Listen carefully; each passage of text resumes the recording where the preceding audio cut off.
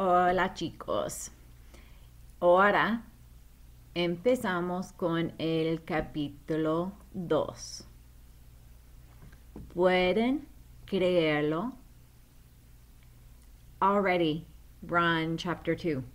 This session goes so fast.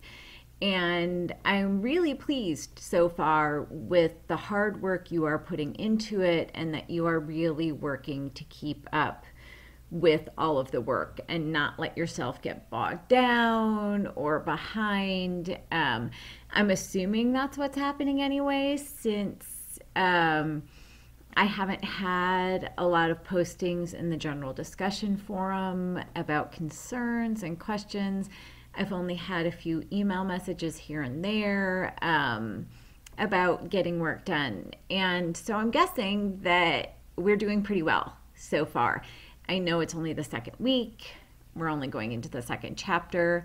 But if you're keeping up with it now, then it's easier to continue to keep up with it throughout the rest of our session. So let's keep going with this, right? You have such great support in this class. Not only do you have Profe, but you also have our SI leader, Erica, and you have our CA, Brennan. And so take advantage of us. Make use of everything we are offering. My contacts, get in touch with me if you need anything. I am always happy to meet with students via Adobe Connect or via Skype. You have so many opportunities for SI sessions, for conversation hours. And studies have shown that SI and conversation hours help you to improve not only your grade, but also your language skills exponentially. So do as much as you can. I know it's a lot. We have a lot going on in such a short session. But we have a lot of help also. So capítulo 2. In capítulo 2, remember always to read through all the modules because I may miss things in this video. I'm not perfect, and this time I didn't write down my trusty little list next to me. So we're learning vocabulary-wise. We have adjectives of nationality, learning to talk about where you're from, what your background is. We will be learning the structure of verbs, so AR, ER, and IR verbs. And then the verb tener, which is used in many different ways. So in this case, in this chapter, we'll be learning it in terms of have to. So tener is to have, but you'll be learning it as to have and to have to in order to have to do something. We will also be learning how to tell time and learning how to ask questions. So ask positive questions, ask negative questions, how to create negative sentences. And then, of course, as a part of asking questions, you learn interrogative words, right? Who, what, how, where, when, why. So we'll be learning those structures and those words in Spanish.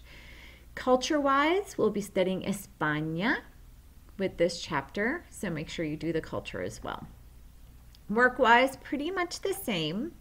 The difference is with Capítulo 2, in addition to, of course, the videos that are in the modules, the Michel Thomas, which I really hope you're all practicing with, the e-text and the My Spanish Lab homework, the composition posts and responses to other students.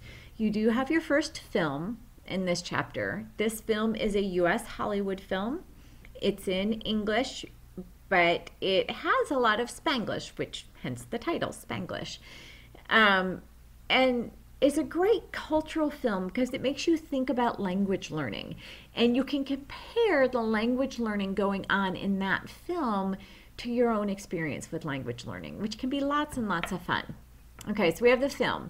You have your first opportunity with Capítulo 2 to submit Duolingo extra credit if you've been working in Duolingo. It's not required, but it is a great way to bump up your language skills if you want to do it. The information is in the modules on how to do that. You will submit a screenshot of your progress in order to get extra credit. And then we have our first exam at the end of this unit. I know it seems really, really quick, but there are 3 exams, one after every 2 chapters. And so at the end of chapter 2, it's time for the first exam. So especially with this chapter, attending SI and attending conversation hours and making sure you do all of the My Spanish Lab homework is super duper important. Now, just a note on contacting me for the next week or so, and I will send you reminders about this. I am actually going to be out of the country again. I will be gone from May 30th, and I will be back on June 6th. So I'm going to be out for the second part of Capítulo 2 and the beginning of Capítulo 3. I'm actually going away for attending a wedding of a colleague, and so I won't be available by text, but I will be checking email every single day. You can email me. We could still arrange to speak via Skype. We could, as long as we set up a time, arrange to speak via my office phone number because I can access that through my computer. So I will still most definitely be in contact. I will be online every day. I will check email every day. I will check OnCourse every day, but just be aware, I won't be as glued to the computer as I am when I am working on regular days during the summer. So be patient. If it takes me just a couple of hours to get back to you, please know that I will get back to you. And remember, you always have Erica and Brennan to ask questions of as well. So if you need an answer right away, you're feeling a little panicked, especially while you're taking your exam, okay? You can always contact them as well. And remember, if you text me, it's going to be sitting on my phone until I get back because I don't have international service on my cell phone. So really email or even leaving me a message on my office phone because I can access that via my computer. Those would be the better ways to reach me, or posting an OnCourse. Of course, you can always post an OnCourse. So this chapter is fun. It's fun to be able to talk about yourself. It's fun to be able to talk about a little bit of background, and learning verbs is fun because all of a sudden you can really start to form sentences and start to work with the language. So I hope you enjoy this chapter, and of course, seek me out if you have any questions. Adios.